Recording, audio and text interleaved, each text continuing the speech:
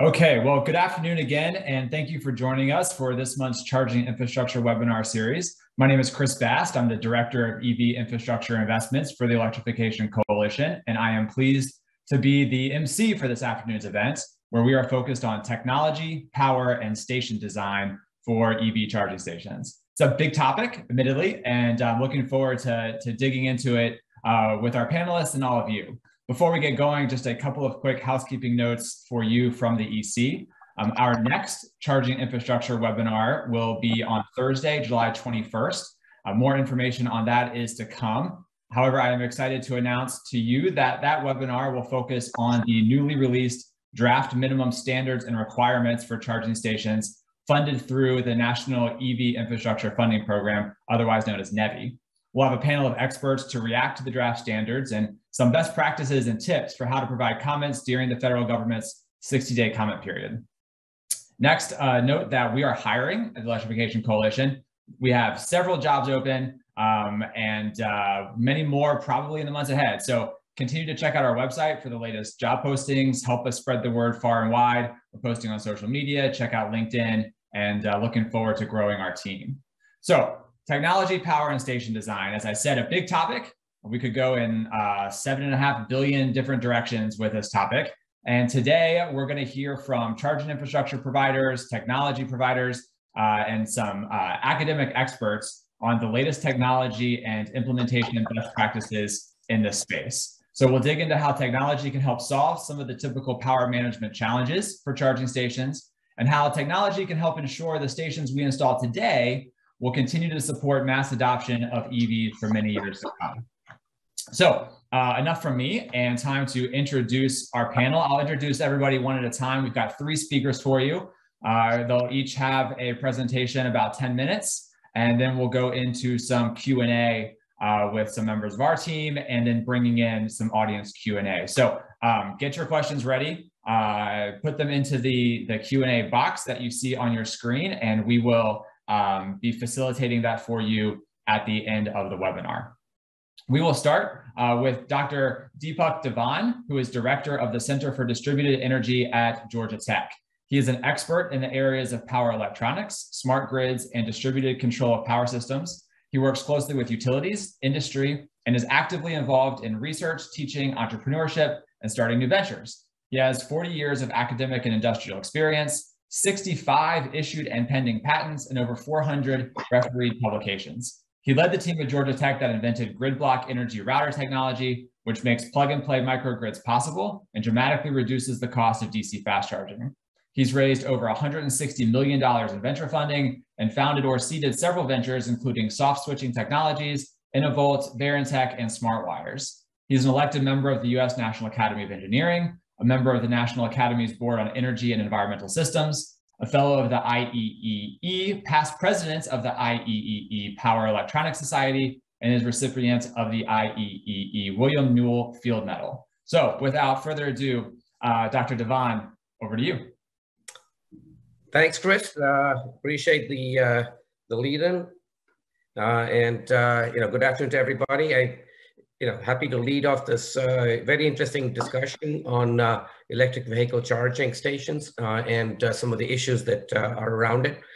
I wanted to kind of lead off, first with kind of talking about why this thing is so important, but also really to understand where some of the gotchas are that I think we're not paying as much attention to as we should. So I'm with the Center for Distributed Energy at Georgia Tech, where we are kind of working holistically on a range of interconnected issues associated with the energy transition that we are all going through. We look at issues at a fundamental level as befits an academic institution, but as Chris mentioned, a lot of experience with trying to take these technologies actually to market and to make an impact. So this is kind of our special thing that we do, and happy to kind of talk about it. So let's kind of start at the fundamental level where we think about the energy disruption that is actually underway right now. It's across pretty much every field. I mean, solar, energy storage, transportation, electrification, all these things are growing at a pace that was unimaginable just 5 years ago. So why is this disruption occurring? I think we boil it down to two things. One is, the fact that the prices of these technologies continue to go down a very steep and sustained learning curve. PV solar is at 23% for 50 plus years, and batteries are at 26% learning curve, with prices that are really starting to become very, very interesting at this point in time. All these technologies actually intersect with the grid in some way because they exchange energy with the grid. And these are all growing at a very phenomenal pace, but they are all outside the control of the utilities, who are supposed to be supplying this. And that, I think, creates an opportunity for some very interesting issues and challenges. Let's look at transportation electrification, for a second. As I said, we're growing very fast, 60% year over year. A mid-estimate of how many EVs will be on the road is about 125 million by 2040. We see that this is not really driven by our wonderful attraction for climate change, but really because it's a lower cost of manufacturing and ownership for the manufacturers and eventually for owners as well. We see that the question of equitable access, needs to be addressed, and that includes charging infrastructure that will be available, to everybody. And this is really a fundamental issue. We see that all of this is occurring and is applying to a grid that is already very stressed, and we'll see why this is stressed, and we'll see, that this creates opportunities for significant problems that we have. If we don't manage to get proper infrastructure in place for charging, then it will invariably affect the EV adoption rate, and it's really the economics that really is the key issue out here. We have to worry also about the fact that if you do build all this infrastructure and EVs are slow, then how do you afford this? I was part of a National Academies Committee on the Future of Electric Power in the US. And one of the findings was that, the peak load for electric charging is going to be potentially a problem. So let's look at that a little bit and see, where that takes us. I think everybody on the on the session today is going to be aware that there's a whole host of charging rates, level 1, 2, 3. We have fleet charging, and e-semis are starting to come in. So there's charging rates that are going from 1.5 kilowatts to 1.5 megawatts, and we keep kind of thinking about how to build these chargers, and don't really think so much about the grid. So let's take 2 minutes and think about what the impact of this, by 2040 is going to be on the grid. Okay, analysis I've seen frequently, relates to the fact that if we just look at from an energy perspective, it's not a very significant growth rate, and over 20 years, this is very easily manageable. If you look at just level 2 charging, again, possibly with coordination, it's manageable. But if you start looking at fast charging, which I think is really critical in terms of wide-scale deployment, we see that even if 10 million EVs, which is about 8% of the 2040 estimate, is charging at 100 kilowatts, you see about 1,000 gigawatts. You see 1,000 gigawatts of peak generation that is required, and that is equal to the total generation capacity in the US. How are we going to double our generation capacity in the next 20 years? This becomes a very big problem.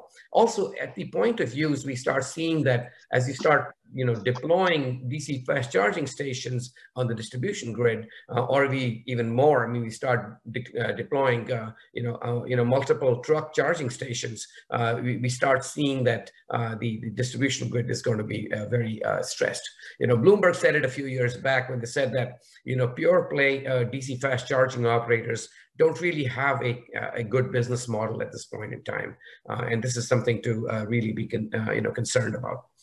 So let's step back and start seeing, what is this intersection between transportation and the grid? If you think about the automotive sector, it's private, it's freewheeling, it's extremely competitive, and they're growing at whatever rate they can possibly, get to. Okay, the utility sector, on the other hand, is regulated, is extremely risk averse, has extremely long planning cycles, and hate anything happening that's outside their control. And everything that's happening today in terms of distributed energy resources, storage, and EVs is happening outside of control. That's a problem. If you look at centrally controlled bulk systems, which is how we have today, we are migrating to decentralized DER-dominated systems. We don't know really how to control these systems very well. Everybody is in their own silos, thinking that they're moving fast, but they're thinking that all the adjacencies that they touch are automatically going to take care of themselves. For example, every EV charging kind of company I've seen assumes that the grid is going to be there as a resource. You just have to plug in and it's all done. And that's not going to be how it is. As we start looking at the complexity of the system, we see some very strong interdependencies, and we see a very strong need for flexible and adaptive solutions. We think there's a need to think holistically about the issues. And if we don't, we're going to be inviting trouble as we move forward. Let's take some examples, very specific examples that we've been working on for a few years out here. You go and you buy a Tesla and you plug it in, and your neighbor goes and buys another Tesla because he's inspired. And all of a sudden you have a problem where you have, 2 or 3 EVs charging on your pole top transformer. Well, that completely changes the way the transformer has been designed and in terms of operation. And you could have a dramatic reduction in life from 30 plus years to 3 years. Okay, and this is something where the transformers are not even monitored by the utilities. So this is a fundamental problem in terms of how coordination between the utilities and their distribution grids and all this thing needs to really occur.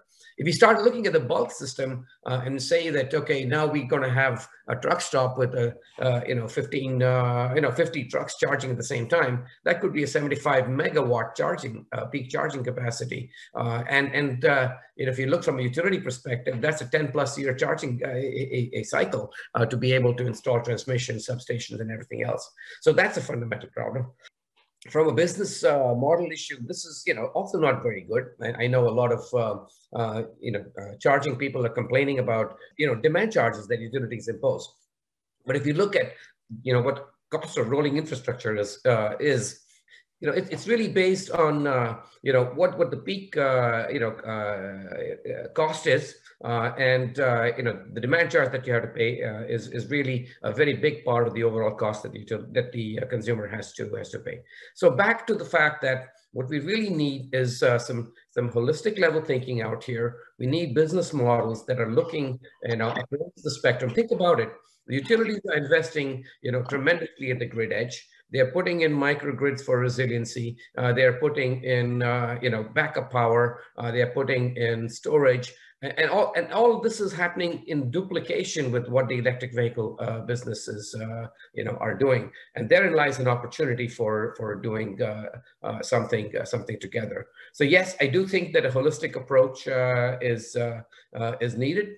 We see that the future grid needs tremendous capacity at the grid edge, and I mentioned what some of these things are, and there's a tremendous amount of expenditure that's going to take place out there. If we can align the expenses that need to be taken out there with what we need to do on the grid side, this might be something that is really very interesting. We're starting to see that charging stations are starting to be much broader than just connect to the grid, because you want to reduce the peak demand. You want to be able to put in green electrons into the system, and all of these things create very complex systems that need to be really integrated and operated as well. And then you want to kind of look at the grid element and see what are the requirements from a grid perspective. So to conclude, what I would say is that I think there is a fantastic opportunity out here to create tomorrow's energy infrastructure. And that tomorrow's energy infrastructure is all residing at the grid edge, and the issues of EV charging, of DER integration, of energy storage integration, of resiliency, all come at the grid edge. And I think to be able to talk together is really very fundamental to be able to realize all these advantages. So with that, thanks, Chris, and I turn it over back to you so that you can take on and introduce Jake. Excellent. Thank you so much. Really appreciate it. And just a reminder for folks, before we jump to the next panelist, please do put any questions you may have in the Q&A box. It's a great way for us to make sure that we have the information that you need to help you do your jobs as advocates or business leaders, and help you do your job better to be able to get these questions for the folks we've gathered here today. All right, so moving along to our next speaker, Jake Karnemark, the CEO of Endeavor. Jake is the founder and CEO of Endeavor, a sustainable infrastructure company that is partnering with cloud companies, utilities, logistics, and critical facility operators to build a gigawatt scale network of zero carbon data centers, microgrids, and EV charging facilities. Jake is a seasoned entrepreneur with a long history of creating sustainable solutions for mission critical projects. He founded Skanska Mission Critical in 2001 and later founded Aligned Energy, which grew rapidly into a multi-billion-dollar company. In 2019, Jake founded Endeavor to develop and scale a new generation of decentralized technologies with the potential to make clean energy and water accessible to communities worldwide. Endeavor is currently creating a nationwide network of carbon neutral EV charging stations for logistics and heavy vehicles that leverages grid block energy router technology and renewable microgrids. The Endeavor team is backed by the largest supply chain ever assembled to deliver edge infrastructure on demand. So after hearing a little bit from Dr. Devon on the challenges, it sounds like Jake is going to give us a little bit of insight into some of those solutions. So Jake, I will now turn it over to you. Thank you, Chris. Appreciate it. Looking forward to talking about how we approached kind of the technology solution. We're excited to work with the Center for Distributed Energy on that. So grid block that we're installing, as you mentioned, we are working on a very large logistics platform. We, again, work in the microgrid data center space and logistics. And the core function that Endeavor is taking on is we feel there are critical solutions that are not yet been developed in the market that are needed to solve some of these problems that Deepak talked about. And one of the key things that I want to punctuate first is just the mention around that, you know, core solutions for EV charging. There's no real ROI even at pretty significant adoption of EV charging infrastructure. And this is important to companies, but it's also that are in that space, but it's also important to large fleets, logistics companies that want to deliver electrification of their fleet at a better ROI. What Endeavor is doing, it's rapidly scaling these solutions in multiple areas.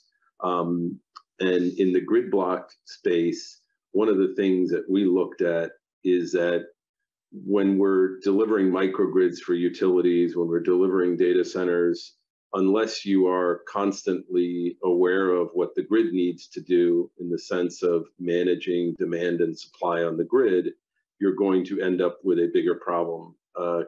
One of the most significant areas that are struggling this now are the airports that are rapidly adopting, which is a great thing, electrification initiatives.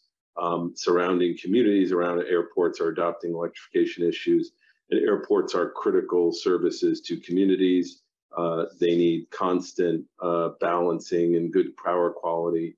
And that's an area that we focused on with Grid Block and are scaling up in partnership with CDE. Some of the key points around Grid Block and its solution and what we're trying to address is, number one, charging infrastructure has to be software defined.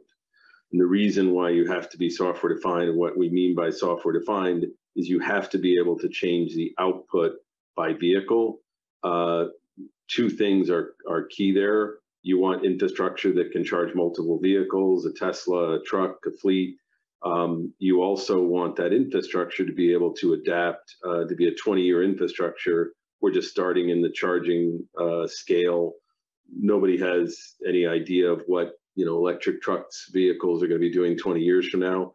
And if you don't have a software-defined infrastructure that can adapt to that, you won't get the utilization and the return on your investment. So the Grid Block is at its foundation software-defined infrastructure. One of the other core features of the Grid Block is its multi-ported nature. In each individual Grid Block, you have 6 trays at 80 kilowatts apiece. They are paralleled, and they can manage up to 16 ports, as well as injection directly of solar. On any of those ports, you can be bidirectional, again, to the software-defined nature of it. You can output DC or AC. So on the same charging infrastructure, you can do level 1, 2, and 3. And it can software, switch instantaneously between level 1, 2, and 3, go up to 500 kW per channel, and you can go up to megawatts if you run grid blocks in parallel. What allows the infrastructure to do that is some of the foundational kind of IP that was created in the development of grid block was essentially packet slicing of power. So the grid block works in a way where it takes those multiple channels and it's switching at 18 kilohertz. And thus, when you take in an AC line or DC, you're slicing that up and then recombining those packets on the end, just like an internet router takes multiple internet traffic and combines it.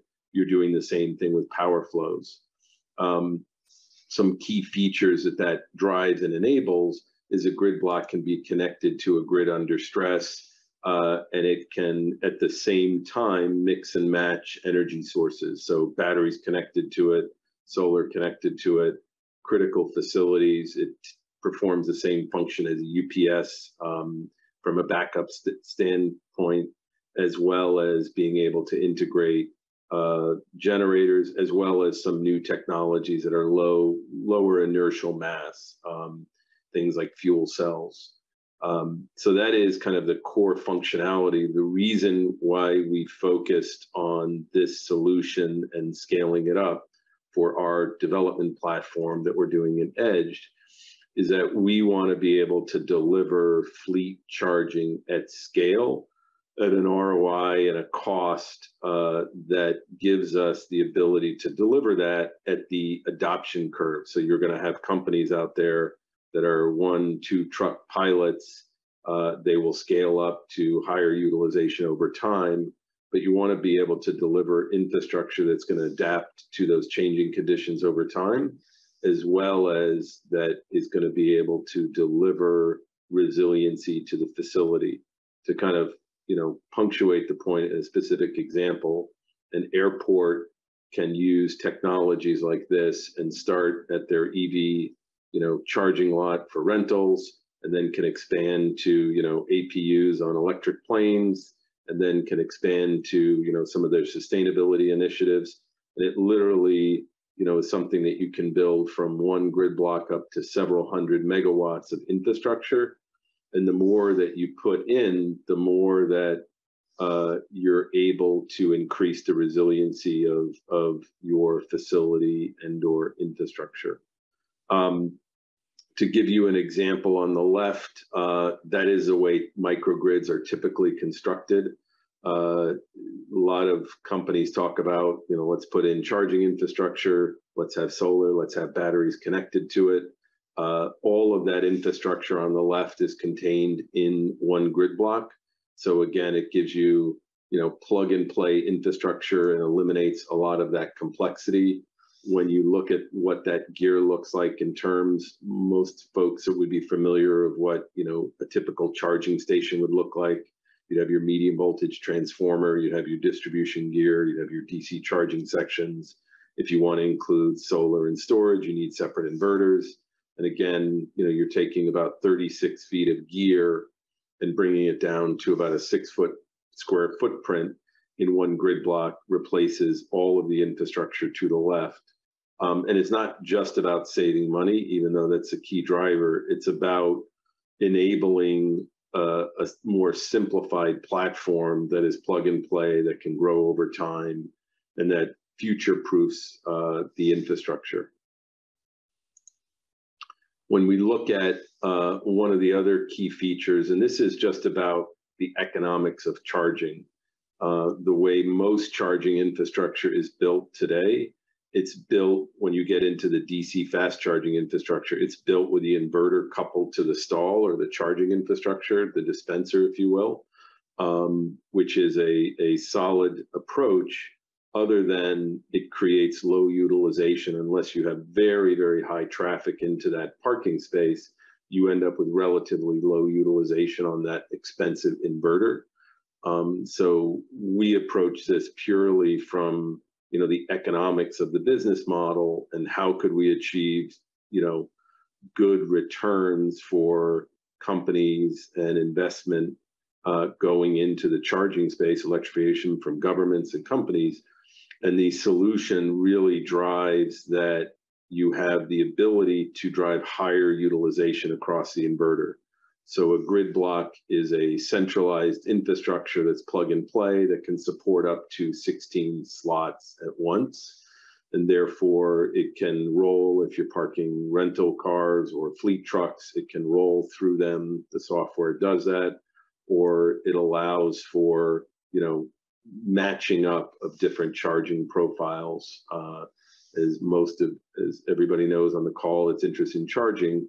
It's not a steady state power draw. You get very high charging currents in the beginning of the cycle, and then as the batteries start to fill, they taper off. So this gives you the ability to match those charging profiles across that, and then add to the infrastructure as you build. Areas where we're starting to deploy this in Europe, we started there with a 400 megawatt platform. And again, as you mentioned, we're going to very large scale distribution across North America.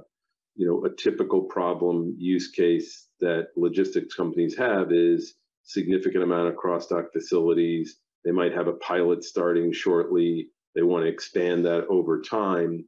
This is, again, you know, critical to be able to kind of plug and play as you go and add to that.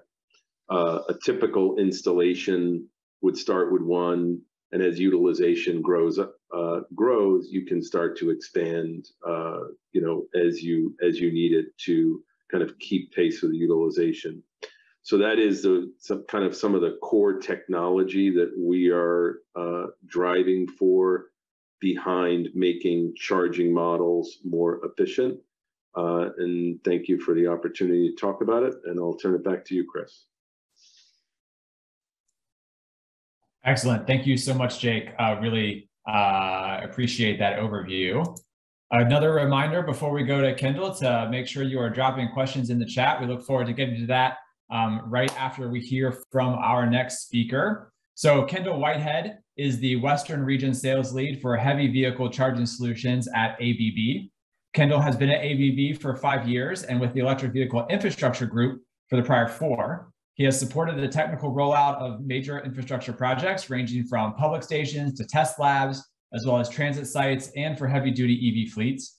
Kendall has extensive field experience with a range of charging technology, as well as hardware interoperability testing. In addition, he has conducted many webinars and training sessions for technical and non-technical audiences across the public and fleet infrastructure deployment spectrum. Kendall holds a Bachelor of Science in Mechanical Engineering from the University of Arkansas. And now over to Kendall to tell us more about some of ABB's solutions.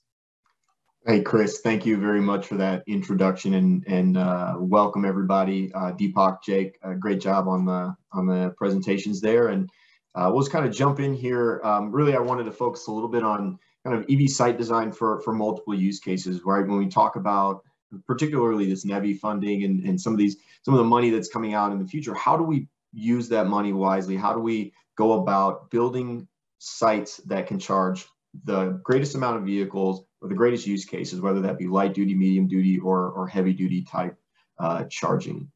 So when we really think about how do we kind of create this, what I like to call a shared ecosystem between all sorts of different vehicles and all sorts of different use cases, well, a few things that I really think are important. One, first, the EVs and the EVSEs must be available. EVSE being an electric vehicle supply equipment, basically a charger, right? So EVs and EVSEs must be available. In the past, you know, today I think we're seeing that not be as much of a problem as it has been in the past, but still the point remains. 2, convergent on industry standards. So we really need to think about how do we standardize around plug types, communication protocols, things like that, and in which direction are we seeing the industry go, right? And then number 3 is having an accommodating site design. And we'll look at a couple real life use cases around site designs that work, some that work for some use cases and not for others. And so we'll just kind of chat about that a little bit as well. So just talking a little bit about EVs and EVSEs, the market for electric vehicles is just booming now. It seems like every time you see a commercial vehicle commercial, it's always an EV and not necessarily their latest commercial pickup truck or something along those lines. Back in, when I started in this industry in 2018, there was not as many options out there. There were a few EVs on the road, mostly Chevy Bolts, BMW i3s, Nissan Leafs, right? And now you've got a plethora of options to choose from. And we're seeing this boom not only in light duty vehicles, but we're also seeing it in medium duty vehicles and heavy duty vehicles. So the EVs are there, right? And then on the charging side, right, one thing that we've had to worry about is, do we have enough infrastructure? And I think obviously this funding that we're seeing coming down the pipeline and a lot of private investment as well, we're growing the amount of chargers that are available today. But the question is, how do we create charging infrastructure that is going to serve the most vehicles? We can kind of see here when we look at typical light duty vehicle standards that are charging on the market today, level 2 or SAE J1772. Then we have CCS1, which is an offshoot of J1772. And then at the bottom, we've got CHAdeMO or CHAdeMO, as you may know it in other countries. Just a few cars, primarily Nissan, some of the Japanese automakers that started out with CHAdeMO in the beginning are still there. And then, but to be honest, moving to CCS1. So we're almost seeing CHAdeMO do a little bit of a fizzle out. And then you've got proprietary charging technology such as Tesla. So that's kind of what we see on the market today, right? So the EVs are there, EVSEs are there, and they're coming, more and more are coming. So that's exciting. With that, we kind of need to think about, okay, we've got almost all these cars converging, we've got all these cars coming. What type of standardization are they using? Are they using the same plug type, or are we going to have to do the iPhone and the iPhone Lightning port and the Android USB-C thing for the rest of our lives? What we're really seeing and what I think the industry is pushing for is CCS1 is kind of the DC fast charging standard for particularly light duty vehicles in the near to midterm future.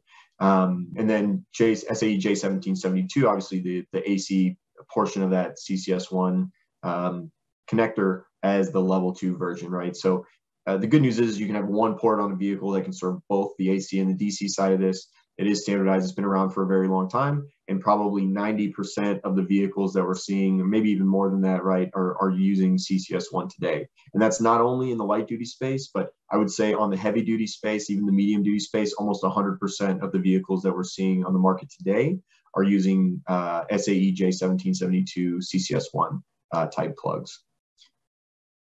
Some other standards of note besides CCS1 and CHAdeMO, we see in the industry J3105, which is for heavy duty vehicles, primarily bus and transit.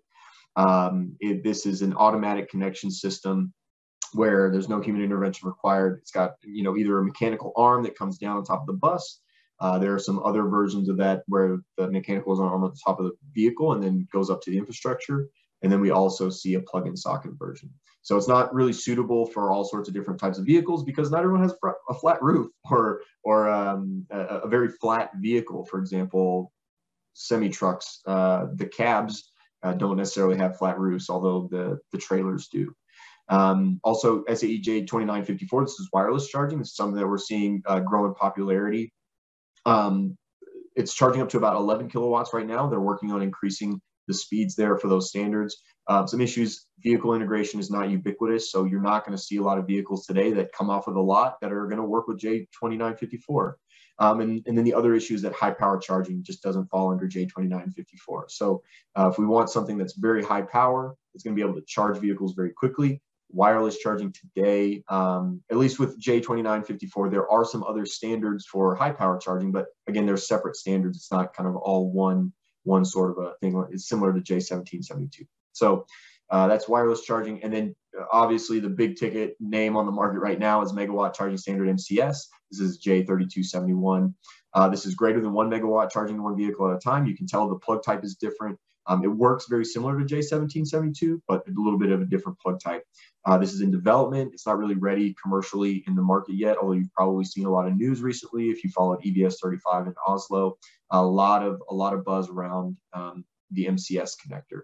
And really what we're going to see is almost entirely for heavy duty applications, whether that be e-semis. I know Deepak mentioned like 1.5 megawatts for e-semis, boats, tugboats, electric boats, mining equipment, some electric airplanes, things like that. So MCS is really more on really heavy duty charging for very, very heavy duty or large battery applications. And then we talk about site design considerations. When we're talking about trying to make something that's a shareable between everybody, I always start with, listen, let's talk about what is it going to look like at the site. And I always say to start with, considering islands, a lot of what if you drive an EV, if you're familiar with EVs, a lot of the infrastructure that we see on the market today is front-end parking versus islands. Usually it's a space thing, and it's usually because EVs are an afterthought. It is, hey, we've built this parking lot, we've got a few spaces over here that we can use for parking still, but we could also use to fill up an EV. They'll just pull in, they'll park, and they'll be there for a few hours, right? Level 2 charging, for example, not necessarily fast charging. When we're talking about fast charging, islands make a lot more sense. And part of the reason why is because all these cars have different locations for their charge port. And there's not a standardized location for a charge port. It may be on the left side, it may be on the right side, maybe in the front of the vehicle, maybe in the back of the vehicle. And so having islands, kind of, you can see an example of this on the left, having islands makes it a lot easier for the cables to reach many different plug locations, as opposed to if you have front-end parking, you may only be able to reach, a few different locations. And to be honest, with high power charging, liquid cooled charging, for example, cable lengths are a little shorter than they probably makes really, really great use of front-end parking. Another thing to consider is obviously ADA. So if we talk about front-end parking versus island parking, is it as accessible for those with disability or wheelchair access? Here, another good thing about islands is that islands are a little bit more accessible for all types of vehicles, right? Whether that be a light-duty passenger vehicle that you're, carrying your kids to school in, or whether that be an electric school bus that your school is carrying your kids to school in, or Class 6 box truck or a Class 8 semi. So having islands and pull-throughs makes it a lot easier for all sorts of vehicles to get in there. I've talked with some heavy-duty trucking friends at some of these companies, and they'll try to drive these things around, and they're wondering, well, where can I charge this vehicle? Well, you can go to a Walmart and you can pull into an Electrify America station, but you're going to have to park in such a funky way. You're going to make everybody mad because there's not going to be any spots left, because you're going to go sideways across all of the chargers. Having pull-through islands makes it so that, hey, we can get tractor trailer trucks in here. We can get school buses in if we need. Right? We're talking about needing a lot of infrastructure, so having something that is usable by everybody is going to help us out going down the road for all use cases.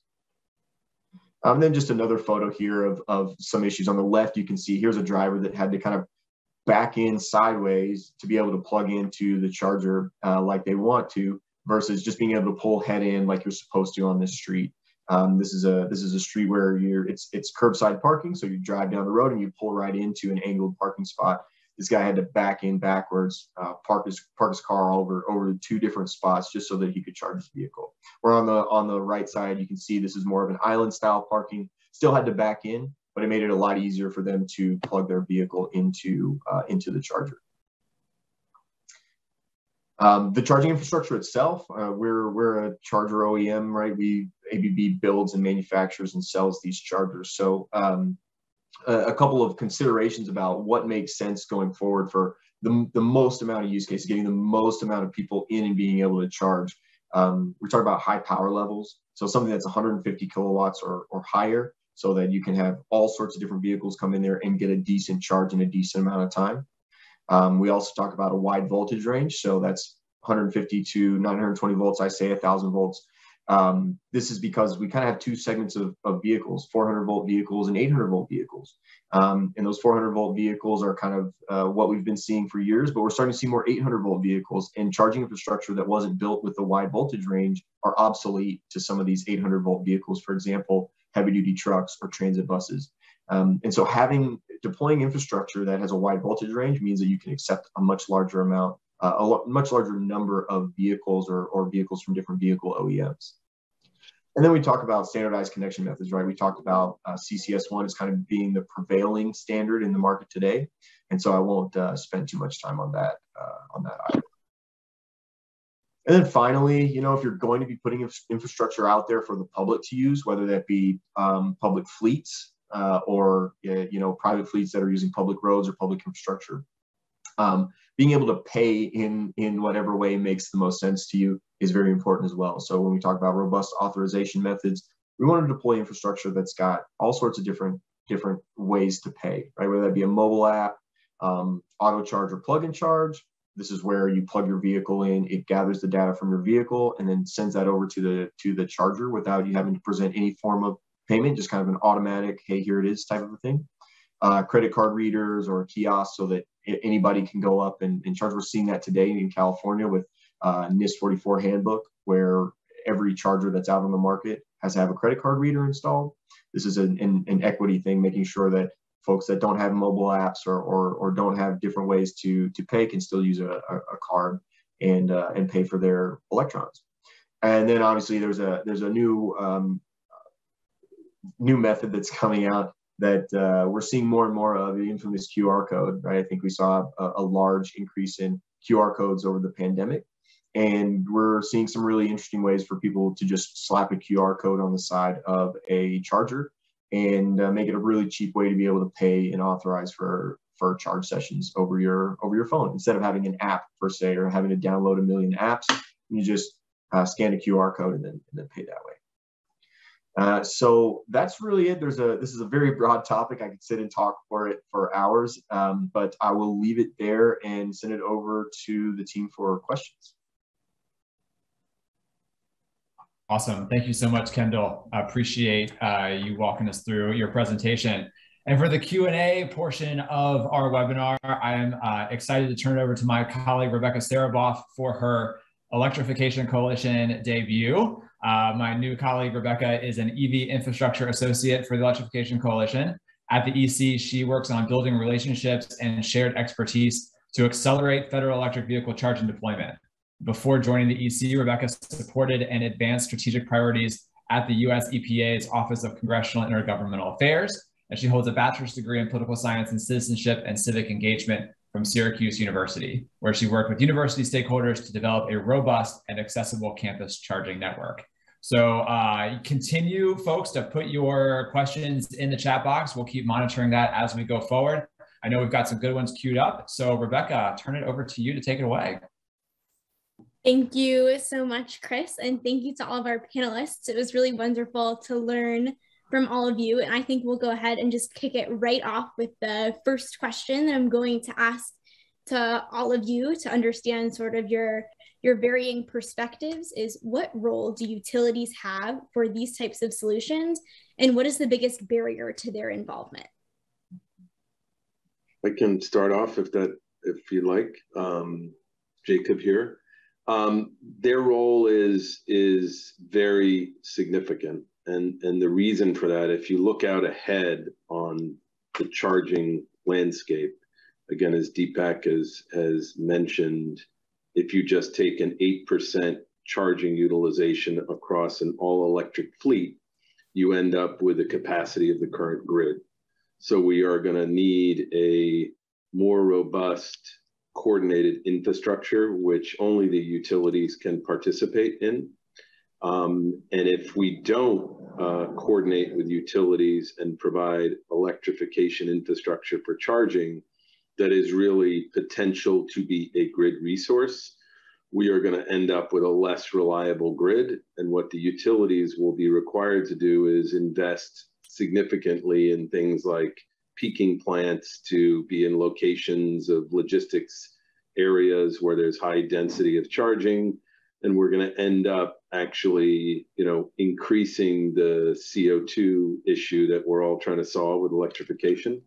So there's a massive opportunity for the utilities to coordinate strategically with charging infrastructure in such a way that we end up with a better grid at the end of that process. So I agree with what Jake said. I think the utilities are a really important partner in this whole process.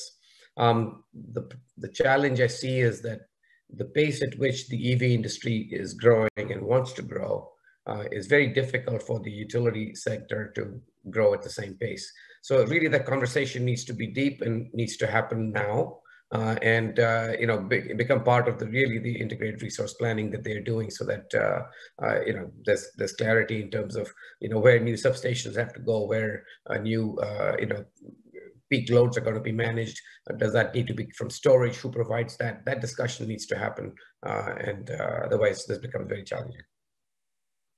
Yeah, and I'll kind of reiterate what Deepak said is whenever we're talking with fleets, whenever we're talking with somebody who's trying to deploy EV charging infrastructure, particularly at scale, it's always starts with, hey, are you chatting with your utility? Are you talking with your utility? The good thing about ABB is we've got a lot of utility customers, and so we can help kind of clue you into, hey, here's the person you need to be talking to at this utility. If you don't talk to your utility often, or you don't have that sort of relationship, we can help develop that.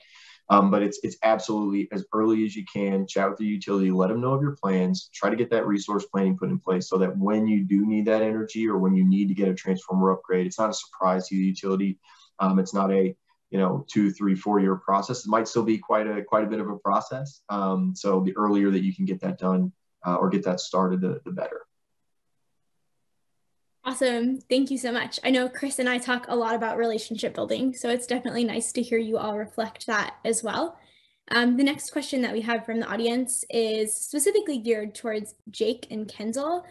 We've heard that there are some current challenges with the supply chain for electricity infrastructure. Are there current or near-term supply chain issues that you're tracking, and do any of your solutions help to alleviate those concerns? You want to go first, Kendall, or you want me to dive in? Go ahead, Jake. I think that you're, seeing your slide, you may have a pretty good answer for this. So two things are overall what you want to create is, simplicity across the supply chain. So when you look at complex, large EV infrastructure, the more you can simplify the infrastructure so that there's less reliance on key components. You don't want a situation where the complexity of the infrastructure, the number of parts, you're missing one, and then you can't move forward. So that is just a key high-level concept. Specifically on the supply chain, we definitely are seeing longer lead times on a lot of the critical components. I think those are being addressed. They really are a function of kind of some of the recent events in the last 2 years. There's massive builds happening in the semiconductor market. So I think those will be addressed long term, but there's no question that in the next couple of years, we're going to have constraints, and it's really a matter of planning for them, investing in the capital to make sure that you can deliver. Yeah, and I think I concur with that. I think it's interesting, right? We talk about whether the solutions will or will not alleviate some of those concerns. Being able to provide or package in a transformer or switchgear or something like that into kind of an integrated solution or a packaged solution is an idea on can we do that? But you still need to get transformers, you still need to get switchboards. You need to find some of that critical power equipment and procure it, which is just like Jake mentioned, it's taken a little bit longer time than what we've seen in the past. So I think planning is important. I think when it comes down to it, we're seeing that if you're planning an EV charger project, if you need a transformer upgrade, that's probably your biggest problem point is going to be, hey, I need to get a new transformer. I need to get the permit. I need to talk to my utility. I need to get that taken care of. And then I need to get the transformer and put it in place. That may be at this point in time a 2 or 3 year process. I mean, quite a long time, 150 weeks lead time, right? Which can just blow people's brains off at this point in time. So a lot of if you can fit everything else underneath that, then you can, but it's like getting there early and thinking about it and planning for, I'm going to need to spend 3 years to get this massive transformer upgrade. So let me make sure that my EV chargers are going to show up in time. My switchboards are going to show up in time. Let me make sure my vehicles are not going to be delayed, because on the vehicle side, there's also these similar issues. So again, we kind of think about it as an ecosystem and kind of how everything works together, instead of just, hey, we're relying on one particular thing, or I've only got to worry about this little piece of it, right? It's this whole thing that we've got to try to think about and try to get everybody there and kind of at the same time all together. So may not have answered the question quite directly, but we're obviously seeing some impacts from there. I think that planning is probably the best way to prevent that. Awesome. Thank you so much. I know that a number of us on this webinar have spent a bunch of time reading the 180-day standards that just came out, and a topic that's addressed in those that's been of a special interest to me is talking about standards and requirements to cope with increased flooding and determining where to locate stations for resilience, and how to reduce impacts from severe weather events. Kendall, I'm going to first turn this question to you. Yeah, so that's actually very pertinent. I think with almost everything that you put in the ground these days, it seems like I just watched a bridge get ripped away by a river in Yellowstone, right? And kind of what happens when that happens in the middle of town, where you've got large power infrastructure everywhere, and live electrical lines. I think one, from a safety perspective, right? There's a lot of different things, and power electrical systems have tons and tons and tons of safety equipment to try to prevent issues from occurring. But how can you build your site to be more resilient so that things like that don't happen? I think in certain areas, obviously, we're seeing folks lift electric chargers up off of the ground entirely, putting them on gantries or on electrical rooms that are on the roof of buildings, things like that. We're seeing folks do, for example, solar canopies, which is kind of an interesting thing, right? Especially if you have crazy sun. Temperature can be a problem for electric vehicle chargers. Their electrical systems, they produce heat, and then just adding external heat to the system is always an issue as well. So planning and putting canopies at your site is also a really good way to kind of, one, make it a better customer experience, so they're not waiting out in the hot sun forever. But you can also do some grid resiliency by adding solar to the system, or some different things, as well as sun protection and different weather protection as well. So I think that's a very broad question. We could go in 100 different directions, but I think there's a lot of ways people are kind of blocking and tackling when it comes to building resiliency in their site for both weather and just adverse effects. Awesome. Thank you so much. So the next question that we have that I'll ask to all of you is, we have a question from someone in the chat who's curious for your thoughts about the role of battery buffered EV charging. Is this something that any of you all are looking at, something that piques your interest? Yeah, this is Jacob. I can start off.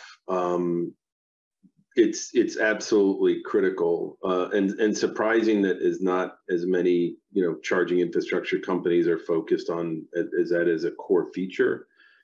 We feel that it's an absolute requirement, and the reason for that, again, if you don't have battery infrastructure kind of plug and play capable in EV charging, you're going to have issues in demand charges, and then as we start to adopt and scale EV infrastructure, the grid will not be able to effectively support it without capacitive infrastructure in place. So for us, it's a core requirement around making sure that you have the ability to rapidly add or put in place battery infrastructure to support it. Maybe I can add a couple of sentences to that. I think I agree with Jake. I want to also kind of provide the grid perspective on this. As we start seeing more EV fast charging applications coming in, you're going to see very high demand charge and stress on the grid itself. So for the grid to manage that, as well as DERs, there's need for storage. But the storage comes from the EV station or from somewhere else, is open to debate and is part of the commercial question. But there is storage required out there if you really want to optimize the system. Yeah, and to add to that, I think the way you said it was great, and kind of where this question is coming from, right? Is are there battery integrated chargers, right, or are there battery integrated resilient grid systems that the chargers are installed into? And so, I know early on, ABB actually has an investment in FreeWire. We've been kind of following that technology for a really long time, and we've also got microgrid storage groups within ABB to kind of, hey, if we want to put a microgrid together where we say, here's the chargers, here's your switchgear, here's your transformers, here's your battery energy storage, your solar PV, everything, put all that together into a microgrid. I think the idea is, yes, we want battery integrated systems or battery buffer charging systems, but we may not see them on the charger itself. One, because that means if you've got it on the charger itself, you've got a much larger charger out near the vehicles, and that can make it difficult from a site design perspective. If you can take that battery energy storage system and place it on an electrical pad where maybe your switchgear, your transformer is your pad mount transformer, and get that away from a lot of the infrastructure where people are driving every day. And so I think we'll see a lot of grid resilience systems where we're having battery energy storage that is separated away from the actual plug-in point, but built into the microgrid that's there at the site. Awesome. Thank you so much. I think we are going to ask the last question here. Kendall, I'll start with you, and I'm curious to hear from everyone here. Do you envision uniform site design for charging stations from different EVSE providers? And if so, how do you think that can be accomplished? So this is a very interesting question, because I love innovation and I want to see like the different things that people come up with. But from a user perspective, I mean, think about when if you've been driving for the last 20 years, you've been going to a gas station, and your experience at each gas station is just about the same, right? Whether it's Chevron or Shell or Exxon or whoever, you're pulling into an island style lot that's got a large canopy over the top with lights so you can see. There's pumps on both sides, and you probably got them in a row, and you got 2 rows or more. The experience is very, very similar across everybody. And I think that once we kind of get to a mass adoption perspective, we're going to see a lot of convergence in that area that's very similar. But I think with EV charging, there's a lot of different ways to do it, right? And to be honest, a lot of people are just going to be charging at their house. So we won't see as much. I don't think we're going to see as many vehicles or as much turnover that we see today. So maybe there's a way to kind of get creative and change the way that we'll see that. But I do think that at some point in mass adoption, and this is a me opinion, but I think we'll start to see some conversion just from a customer experience perspective. People are more familiar with that type of an environment. I'd like to present a slightly different perspective. Yes, I mean, at one level, yes, you will charge your car at home if you have a garage and charging available. That leaves 55% of the US people out because they don't have a garage, or they live in apartments, and that's problem number one. I think the second thing is, I'm not sure it's exactly right to equate a charging or a refueling experience for a gas car where you spend 2 minutes at the place with something where you're spending 25 minutes at the place. If you translate that to 2 minutes at the place, you're now charging at 5 megawatts in a car. And there's no way we're going to do that and manage everything else at the same time. So my suspicion is that this is going to be a slightly different experience. We'll see an evolution of, I mean, I am particularly intrigued by Audi's, Sky Club or whatever fancy term that they're coming out with, where you get the charging done, you get your massage, you get everything else. That's one example of it. But I'm just saying that I think you're going to see, because of the time that you have to spend, you'll see different examples emerging, I think. Yeah, just to build, or go ahead. Kendall. Sorry, I was going to say, yeah, just to clarify, my point is not that I think it's going to be equivalent to what we see at stations today. I think there's going to be a different experience, but I do think that providers will converge on that similar experience. So I think we probably agree, Deepak. And to kind of add, we talked about kind of the customer or the the residential experience, or for a residential customer. The other thing that I think is going to definitely grow is in large fleets, right? And that's going to be based purely on kind of charge through, economics. In other words, how do you best set up charging so that it can be done while trucks are being loaded and unloaded at cross-dock facilities. If you look at rental agencies, they're going to need, charging infrastructure as cars come in, get cleaned, turned over, checked out, for, to support the economic model for rentals. So there's going to be a lot of thought needed to be given and kind of flexible solutions that exist to kind of support what really becomes a business model. I mean, of charging, if you look at, trucks today, the old math used to be, 59 cents per mile, but that was at $3.50 a gallon diesel for a diesel truck. Now it's double that. And if you look at, charging, electricity prices obviously have not had the same volatility, and you're about 1/4 the cost for large, for a large vehicle from running on, electrons. So the drivers to accelerate this, it's green is really one of the small drivers when you think about it. The economic driver to move to electrification of fleet, especially when you get into logistics, is very, very, very significant. So wonderful. Thank you so much for all of your insight and your willingness to answer our questions. I know that we really appreciate the hour that we have spent together, and I am going to bump it back to Chris to close us out. Thank you to our audience, and thank you to our panelists, especially our Electrification Coalition Business Council members, ABB and Endeavor, for joining us. A reminder for the audience, 2 things. 1, we are hiring, so please check out our website and spread the word. And 2, join us next month. 3rd Thursdays at 2 o'clock is the time and date for this regular charging infrastructure webinar series. Next month, we'll be on the new standards and requirements from the federal government for the NEVI stations. So join us then. We will look forward to seeing you there. And thanks again.